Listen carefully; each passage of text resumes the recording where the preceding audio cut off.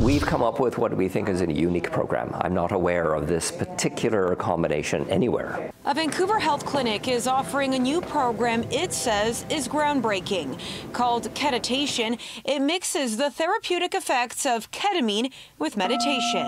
It's combining a very old, historical, beautiful practice of meditation that is still popular today and using it within the context of psychedelic work. Mark Hayden is a clinician, researcher, UBC adjunct professor, and the psychedelic supervisor at Chi Integrated Health.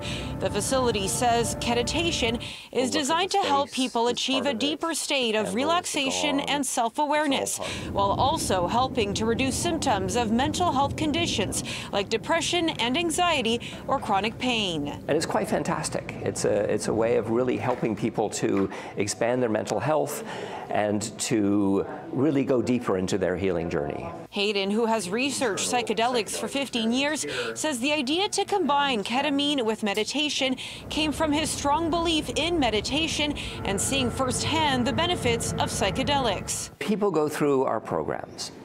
The first word as they emerge from the experience is usually wow. And it's kind of like climbing a mountain. When you're climbing a mountain and you're sitting at the peak, you can actually see a lot. And so people use that analogy to describe the ketamine experience. In fact, many psychedelics have that same experience. It's the ability to suddenly see your life from a completely different perspective. Ketamine is legal for medical, scientific, and industrial uses, according to Health Canada, which describes the substance as a dissociative drug, meaning separating mind from body, that also alters how you experience sight and sound.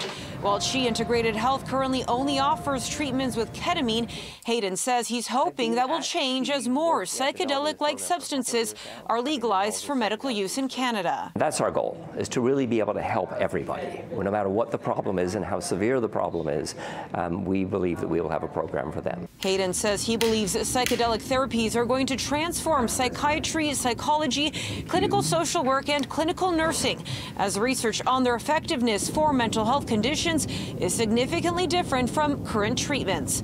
In Vancouver, Monika Gul, City News.